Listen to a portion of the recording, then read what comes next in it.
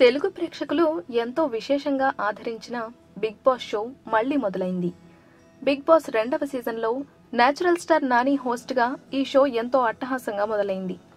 ఏదైనా జరగొచ్చు, ఇంకొంచెం మసాలా అంటూ నేచురల్ స్టార్ నాని సందడి మొదలు పెట్టేశారు. మిడిల్ క్లాస్ అబ్బాయి అంటూ షోని స్టార్ట్ చేసిన నాని మొదటి సీజన్ హోస్ట్గా చేసిన ఎన్టీఆర్ గురించి మాట్లాడుతూ తారక్ ఇరగ్గొట్టేశాడు అంటూ తన పంథాలో నాని ఆ రేంజ్లో చేసేయాలన్న తపనతో కనిపించాడు.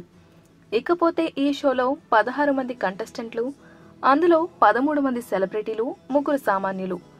హౌస్లోకి వెళ్లిన మొదటి సెలబ్రిటీ నేపథ్య గాయని గీతా మాధురి కాగా, తర్వాత వరుసగా అమిత్ తివారీ, న్యూస్ ప్రెజెంటర్ దీప్తి, ప్రముఖ హేతువాది బాబు గోగినేని, నటుడు తనీష్, నటి Bhanusri, role Rida, anchor Shyamala, Kireeti Damaraju, Instagram queen Deepti Sunaina, Kaushal, Tejaswi, సామ్రాట్ రెడ్డి, గణేష్, సంజన అన్నే, నూతన్ నాయుడు ఉన్నారు.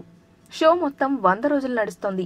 బిగ్ బాస్ సీజన్ 1ను ఎంతో తెలివిగా తన స్పాంటేనియస్ తో తారక్ ముందుకు నడిపాడు అనడంలో సందేహం లేదు. అయితే ఈ విషయంలో నాని కొంచెం డీలా పడ్డాడని అంటున్నారు ప్రేక్షకులు. ఎంత నేచురల్ స్టార్ అయినా సరే ఎన్టీఆర్ లా అయితే ఆకట్టుకోలేదని అంటున్నారు ప్రేక్షకులు. ఎన్టీఆర్ లా ఇంకొంచెం ఇంప్రొవైజేషన్ ఉండాలి అంటున్నారు. ఎంత స్క్రిప్ట్ ఉన్నా సరే తన సమయస్ఫూర్తితో షోను ముందుకు నడిపించాలి అంటున్నారు నేటిజన్లు. ఇక సీజన్ 1 లానే సీజన్ 2లో కూడా సెలబ్రిటీలు పెద్దగా ఇంట్రెస్ట్ గా లేరని సమాచారం. సీజన్ 1లో కూడా సెలబ్రిటీలు ఇలాగే ఉన్నప్పటికీ వాళ్ల పెర్ఫార్మెన్స్ తో అలరించారు. మరి సీజన్ 2 పార్టిసిపెంట్స్ కూడా బాగానే ఆకట్టుకుంటారని చెప్పుకోవచ్చు. ఈ షో స్టార్ట్ అయిన ఫస్ట్ రోజే 16 మంది కంటెస్టెంట్ల నుంచి 2ని ఎలిమినేట్ చేసేందుకు బిగ్ బాస్ టాస్క్ ఇచ్చారు.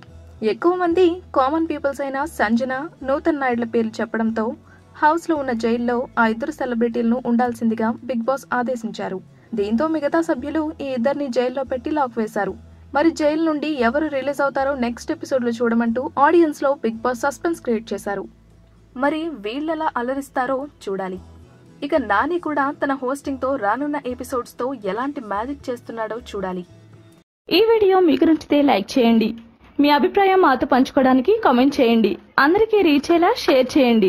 కానీ మా ఛానల్ని సబ్స్క్రైబ్ చేసుకోవడం మాత్రం మర్చిపోకండి.